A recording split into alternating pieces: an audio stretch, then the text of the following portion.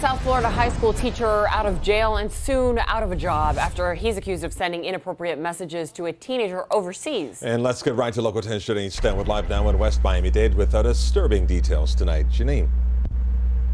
And this teacher is facing some serious charges he did not answer our questions tonight. Do you have anything to say to the students at Beach High?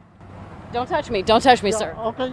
With his head covered by a jacket, math teacher Paul Urquiza walks out of jail with nothing to say. Were you sharing inappropriate pictures, sir? Anything that you want to say? The 32-year-old who worked at Miami Beach Senior High is facing serious charges after detectives say he engaged in an inappropriate online relationship with a teenager, not a student at Miami Beach High, but instead, they say, a 16-year-old from England. According to the arrest form, Urquiza made increasing demands for photographs of the victim in lingerie, but soon demanded nude photographs. He would forward adult pornography websites to the victim and sent various explicit messages. According to the report, it was last June when the victim accidentally sent a nude of herself to her mother. That's when mom called police. Digital forensics and a match of an IP address leading detectives here to Urquiza's home in the north end of Miami Beach. 18 police.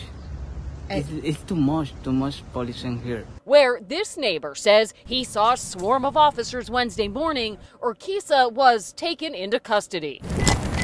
And Wednesday night, he was released on bond.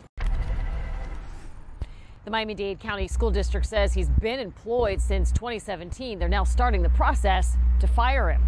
We're in West Miami-Dade. I'm Janine Stanwood, Local 10 News. So disturbing. Janine, thanks a lot.